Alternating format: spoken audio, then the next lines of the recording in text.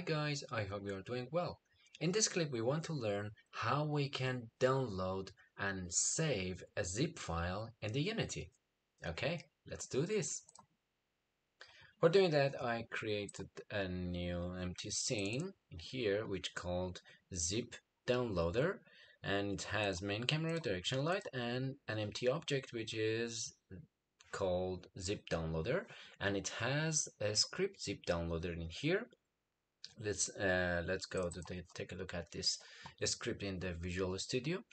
It has several libraries: system.collections, system.io, and Unity Engine.networking.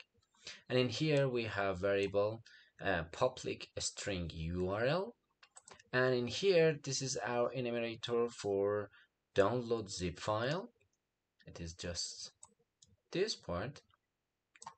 And in the void start, we will start the coroutine with download zip file, this one.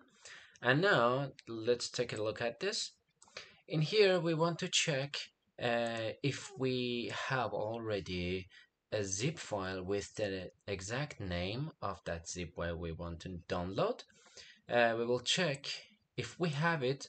Let's print target zip file exists, and if we don't have it, file.exist, and it is the address and the name of that zip file.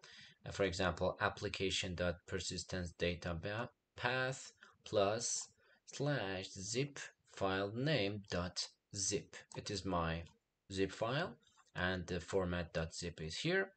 If we don't have it, let's print target zip file doesn't exist, and let's download it using Unity web request www plus unity web request.get that URL. So we will use a URL which has the direct link of our zip file, and in here we will say start downloading zip file, yield return www.send,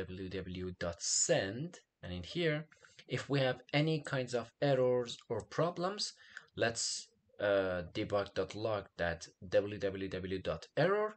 If we don't have any error and it's completely done, the download of that zip file, let's to create a safe path for our zip file once we want to store it on our storage.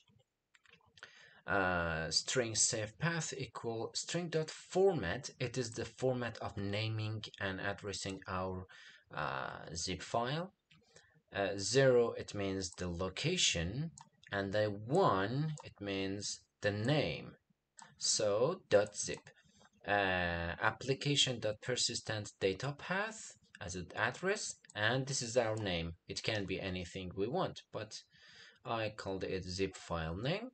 And finally, file.write all bytes safe path. It is our safe path we have created, and it is our data which we want to write a file by this one, www.downloadhandler.data.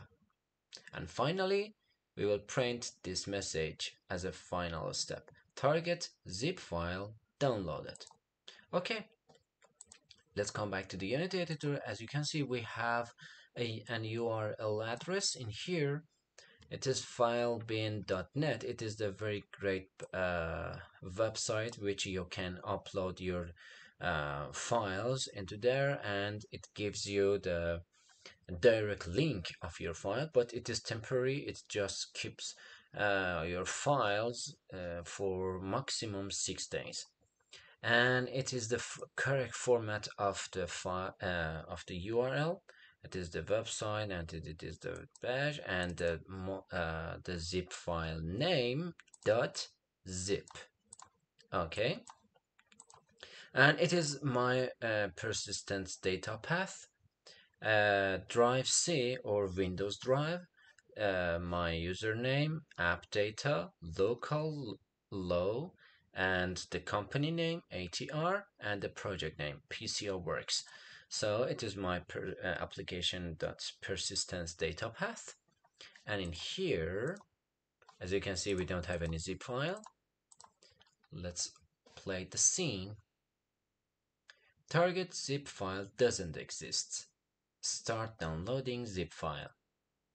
Okay, we wait for the zip file. Okay, target zip file downloaded. And here it is 11.7 megabyte zip file, which is consists of GLTF formats of the 3D model and textures. And now let's stop the game. We already have zip file name .zip in our persistent data path. Let's check it out together. Target zip file exists. It is our checker in here. Okay, I hope this technique will be helpful for you. Don't forget to subscribe and like and comment for this video. Have a great time. Bye bye.